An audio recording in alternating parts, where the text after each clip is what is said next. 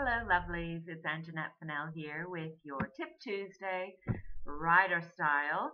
And today's tip is a very, very simple one, and it seems pretty straightforward, but it bears repeating like a lot of the tips that I might give you because we tend to forget. But today's tip is that writers write. Now, many of you may have been caught in this cycle where you've got your idea or you got the start of something, especially for a fiction project, and you are all up in here and there's not a lot happening here or here on the keyboard, right? You know what I'm talking about. The way to get yourself out of that is to write.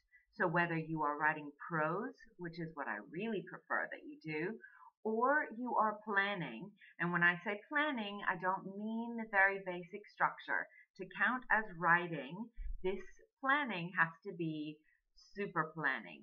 Now, not all of you are super planners, and that is perfectly okay.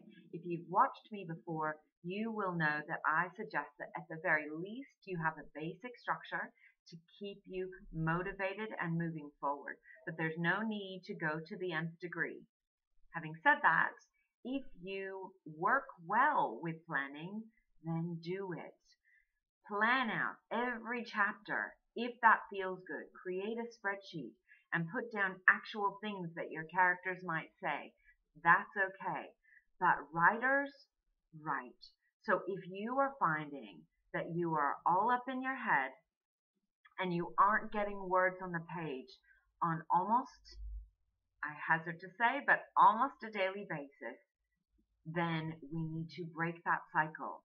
Here's the other permission that you have from me. Your writing doesn't have to be good, right? You just have to write. You just have to write. All writing, all novels, all books will go through at least 4 edits. So there, you've got it. It's done. You have to edit your work.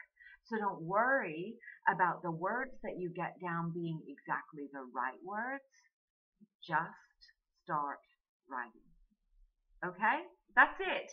If you have any questions or you would like to submit a topic for Tip Tuesday, please feel free to share. You can send us a message on our contact page at storyteller-inc.com, or you can come and visit me on my other coaching page, which is anjanettefennell.com, and you can contact me there.